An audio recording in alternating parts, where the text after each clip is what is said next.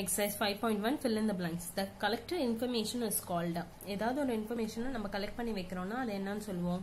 Dataன்னு சொல்லுவோம். An example of a primary data is primary dataனா முதல்ல என்ன? ஏதாவது ஒரு விஷயத்தை collect பண்றோம். அதாவது sort எதுவுமே பண்ணாம இப்பதான் ஒண்ணா விசாரிச்சுட்டு அப்படியே எழுதிக்கிட்டே வரோம். அதை லிஸ்ட் அவுட் பண்ணிக்கிட்டே வரோம் அப்படின்னா அதுதான் நம்ம primary data அப்படின்னு சொல்லுவோம். இப்பதான் first hand information இப்பதான் நம்ம collect பண்றோம் அப்படிங்கிற டேட்டாவை primary data அப்படின்னு சொல்லுவோம். அதுக்கு வந்து list of absentees in a class ன்றது ஒரு எக்ஸாம்பிள். இப்போ வந்து உங்க டீச்சர் வந்து உங்க பேர் சொல்லிட்டே வருவாங்க. அதுல யார் பிரசன்ட்னா டிக் போடுவாங்க, ஆப்சென்ட்னா ராங் போடுவாங்க. சோ இது வந்து ஒரு பிரைமரி டேட்டா. ஜஸ்ட் அப்படியே கேட்க நீங்க சொல்லிட்டே வர போறீங்க. பிரசன்ட்னா பிரசன்ட் சொல்ல போறீங்க, ஆப்சென்ட்னா சொல்ல போறது இல்ல. அப்படின்னும் போது அத டிக் ராங் போட்டு மென்ஷன் பண்ணிக்கிட்டே வர்றத வந்து பிரைமரி டேட்டான்னு சொல்லலாம். அதுவே செகண்டரி டேட்டானா என்ன?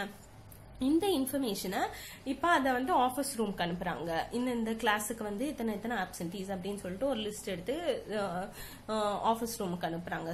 அப்படின்னும் போது அவங்க வந்து ஓவரால் டேட்டா வந்து டைரக்டா எடுக்கல. டீச்சர் தான் வந்து பிரசன்ட் ஆப்சென்ட் லிஸ்ட் எடுத்தாங்க. ஆனா அவங்களுக்கு கிடைச்சிருக்கிறது செகண்ட் ஹேண்ட் இன்ஃபர்மேஷன். டீச்சர் எடுத்த லிஸ்டோட கன்சாலிடேஷன் தான் வந்து செகண்ட் ஹேண்ட் இன்ஃபர்மேஷனா வந்திருக்கு அவங்களுக்கு. அதனால அது செகண்டரி டேட்டான்னு சொல்லுவோம். நீங்க அதையும் செகண்டரி டேட்டா நமக்கு எக்ஸாம்பிளா எடுத்துக்கலாம்.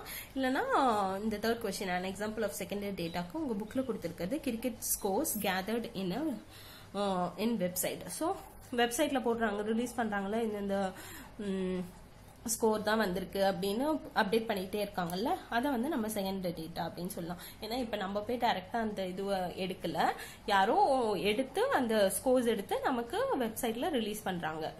இப்போ உங்க ரிசல்ட் வருது, 10th standard 12th standard result வருது, அதெல்லாம் கூட செகண்டரி டேட்டாவா கன்சிடர் பண்ணலாம். ஏன்னா நம்ம போய் செக் பண்ணல, நமக்கு கன்சாலிடேட் பண்ணி வெப்சைட்ல மொத்தமா ரிலீஸ் பண்ணிடுறாங்க. அதுதான் நமக்கு அந்த இன்ஃபர்மேஷன் தான் நமக்கு கிடைக்குது. அப்ப அதெல்லாம் செகண்டரி டேட்டா. ஓகேவா? The tally marks for the number 7 is in standard form is எப்படி எழுதலாம்? ஸ்டாண்டர்ட் ஃபார்ம்ல 7 வந்து ஸ்டாண்டர்ட் ஃபார்ம், நம்ம டேலி மார்க்ஸ் வந்து நம்ம எழுதணும். எப்படி எழுதலாம்? 1 2 3 4, 5th வந்து இப்படி ஸ்ட்ரைக் பண்ணிட்டு 6 7, இதுதான் டேலி மார்க் ஃபார் 7. ஓகேவா?